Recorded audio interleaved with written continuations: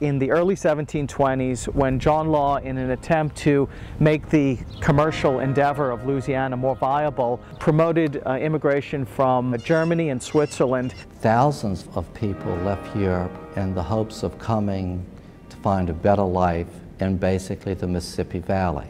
Of the thousands that departed, only a very small number actually successfully made it here. They were very successful farmers in the German coast area. They were credited with saving the colony from basic starvation. They were the breadbasket of the city of New Orleans. When the first German settlers were coming into this area, they were actually coming to a French colony. There were no German colonies. Their names were changed.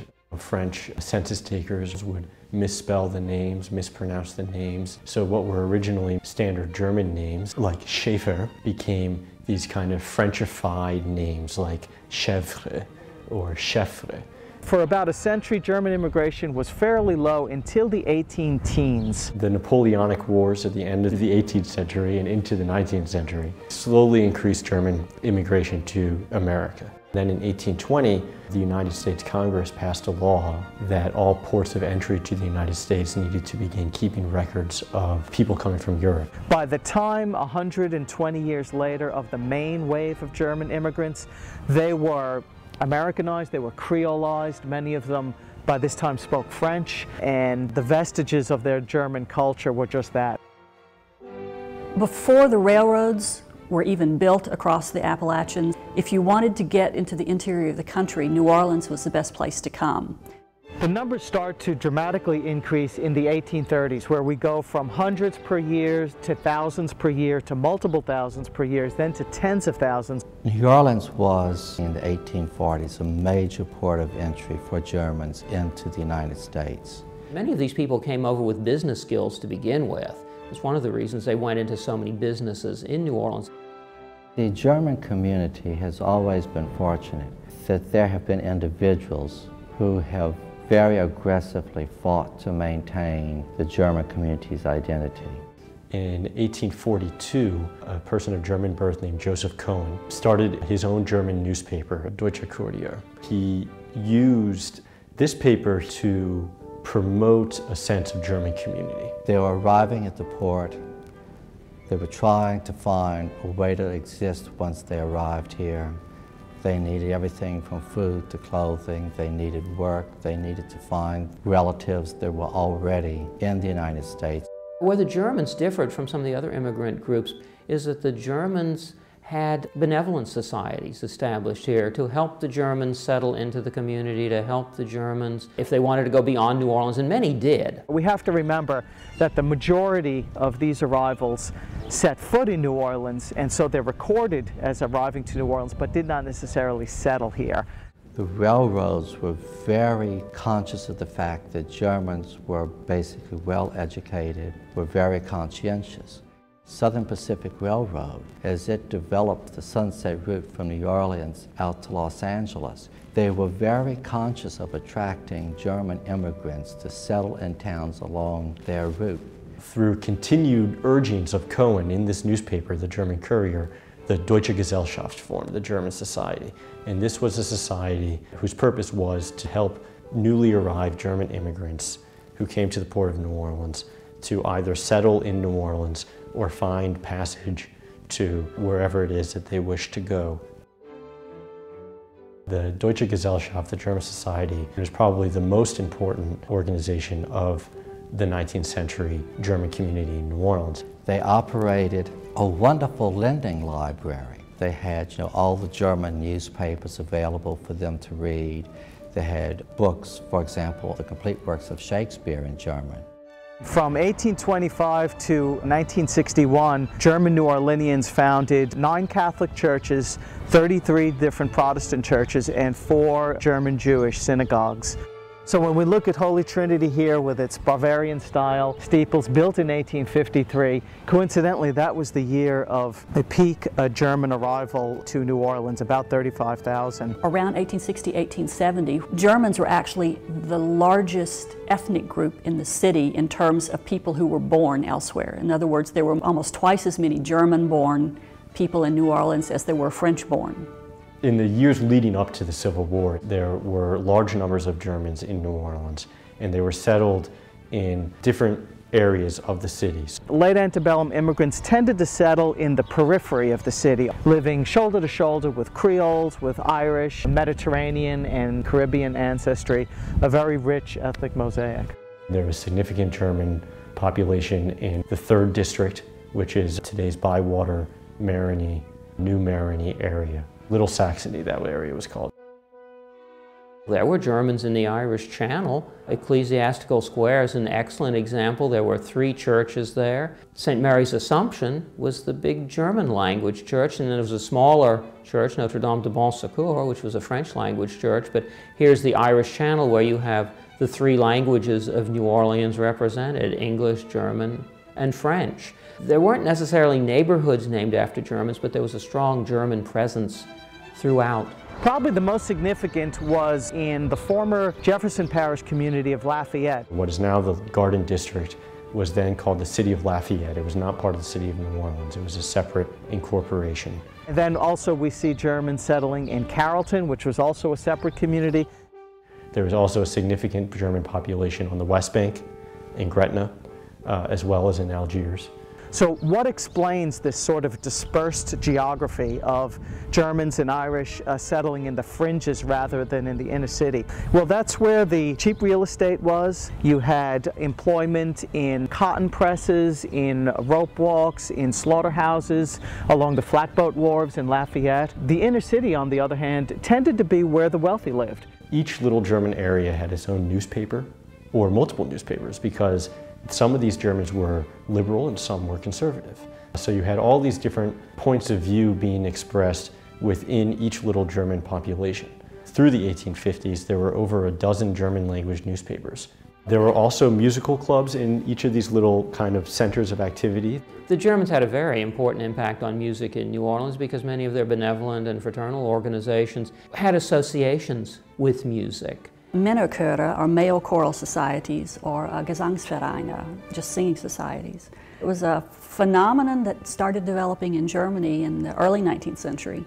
All of these men from various walks of life would get together for singing, and usually a lot of beer drinking. They would do choral pieces. Some of them had theater sections, and they would do little operettas and little German plays.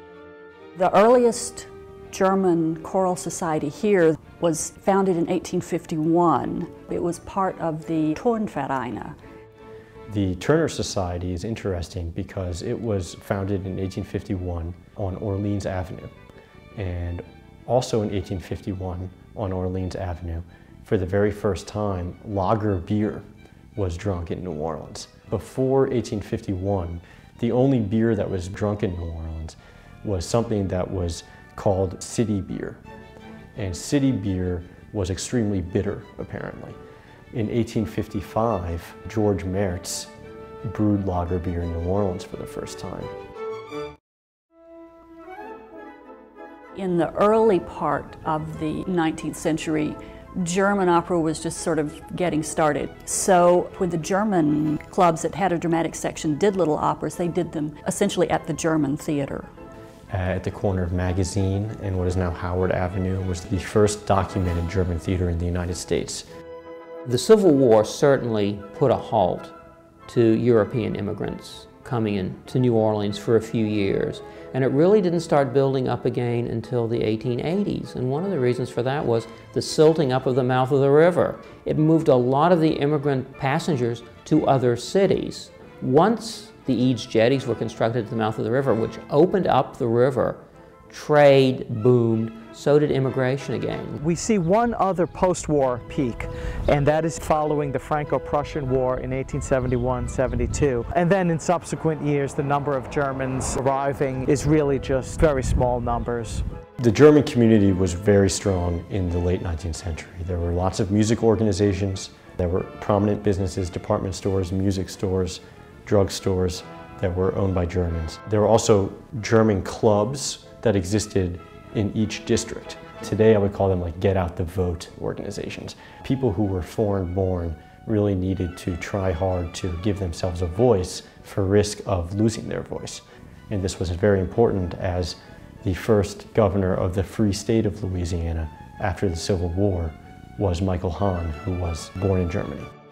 And when you start looking at the stores that began opening along Canal Street, you see names like Kirschman's, for instance, a longtime department store in New Orleans. It opened in the 1870s. For a while, it was one of the biggest department stores in New Orleans. Gus Mayer, which opened in 1900. You saw names like Schwartz, which became Maison Blanche in 1897 and is credited with being the first real department store, or as they said in their day, New York department store in New Orleans. You go over to Dryad Street, which is now Aretha Castle Haley Street. You had stores like Handelman's and Kaufmann's. Other stores in town included Krieger's, Hausmann's, a jewelry store, and two of the most important German-owned stores in New Orleans were Werlein's and Grunewald's. They were both music stores. Those were major music publishing establishments not only in New Orleans, but throughout the whole South. When Grunewald Hall burnt down in the early 1890s, the owner of the company, who had always wanted to build a hotel, built one of the city's most luxurious hotels at the time. The Grunewald Hotel, you're talking about the Roosevelt Hotel, which later became the Fairmont, which is becoming the Roosevelt again. Even after the Civil War, when all of the theaters had suffered tremendously, there was the National Theater being built. It actually, for about a 10-year period, maintained a German opera company. New Orleans was a city that was very interested in opera. It loved opera, and the popular operas of Germany would be performed here just as readily as the popular operas of France or Italy. Hanno Deiler, who was a professor of Latin at Tulane at the end of the 19th century, did a tremendous amount to promote the German identity of New Orleans. He was the music director for the Liedertafel, which was one of the prestigious of the choral societies. He was very active in the North American Singers Union, the Nordamerikanische Sängerverein, which was the umbrella organization for all of the German choral societies in the United States. In 1890, he succeeded in getting the organization to have their meeting here in New Orleans. Thousands of German men from all over the country were coming here, choral societies. They had to have a hall for them to sing in, so they constructed a special Sängerhalle that seated supposedly 5,000 people. And then they had to have a place for all of the out-of-town singers to stay, so they built a special hotel for them, a Sänger Hotel. There's no question that World War I and the anti-German hysteria squelched outward signs of German ethnic identity. The German banks were beginning to close in New Orleans. This is the era in which we see many things German renamed. You have sauerkraut being called Liberty Cabbage. A lot of streets named for Germans were changed. While the Americans chose to change Berlin Street to General Pershing, you still see German organizations functioning in the German language through World War I. By the time you get to World War I, too, the Germans were becoming more and more part of the community. There's a memorial to the young men of the 3rd District of New Orleans who fought for their country in World War I. And 2/3 of the names on that list are German. By World War II, so much of that culture was already lost by World War I, there was very little left to lose. Many of these cultural institutions come to pieces, go underground, or are essentially culturally squelched. The Deutsches Haus is an amalgamation of many German organizations that existed already. In the 1980s, they began holding an annual parade during Oktoberfest celebrations, specifically to draw attention to the German community. When they were renovating the Deutsches Haus after it was flooded by Katrina, their theater was on the 2nd floor, and they began redoing the stage, and when they removed the stage, they found the entire 19th century German lending library very securely stored underneath the stage. And a Fulbright scholar that's come and worked with it says that there's nothing like it elsewhere in the world. This is why our material relating to the Deutsche Gesellschaft and the Turner Society and all these different German organizations, the music societies of the 19th century, all exist in one collection called the Deutsches Haus collection, because they all came from that organization. They were donated to us by the Deutsches Haus. I don't think the Deutsches Haus is a remnant of the past. The members are simply too active.